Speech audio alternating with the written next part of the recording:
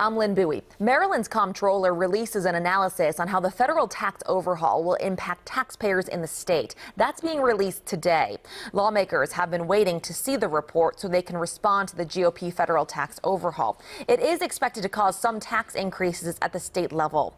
Lawmakers say they're making it a priority this session to return hundreds of millions of dollars in state tax increases triggered by the federal overhaul. Much more later today on WJZ and WJZ.com.